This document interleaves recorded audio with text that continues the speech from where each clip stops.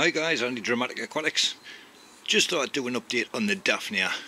So we set up this little inverted tank just a week ago, and the water we got nice and clear, and it's absolutely brilliant just to sit and watch those little bubbles on that Alodia. And as you can see, the water is beautiful and clean. But remember the green vat? That'll look like this. Well, now it looks like that. Crystal clear water, and right at the bottom there is an immense amount of life, and there's also an immense amount of moss which falls off the roof, and then I get to harvest it out of there. Let me show you.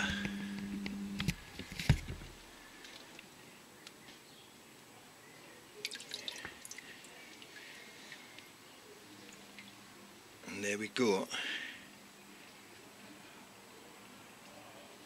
And then what I'll do is just plant that up on there with the rest of the stuff, all provided for by Mother Nature.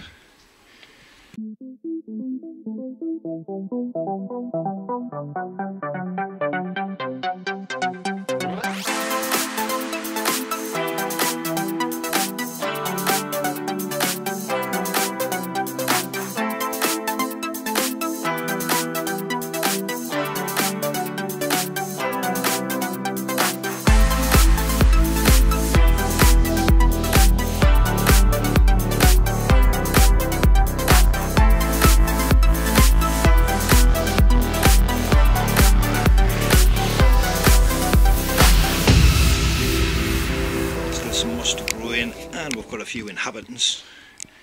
There's some incredible spiders as well. So if you build it, they shall come. And as for the waters, in the water features, they're also full of little bugs and all sorts of little larvae and stuff going on, which is incredible. And I can literally sit here for ages just watching those tiny little bubbles rising from that Alodia. Hypnotising it is.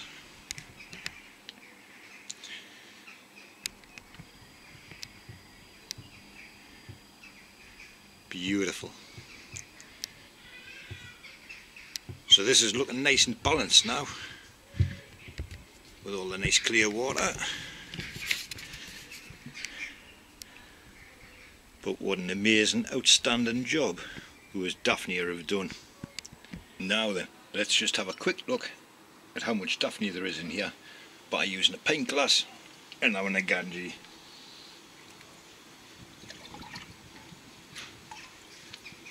And there we go, the first pint.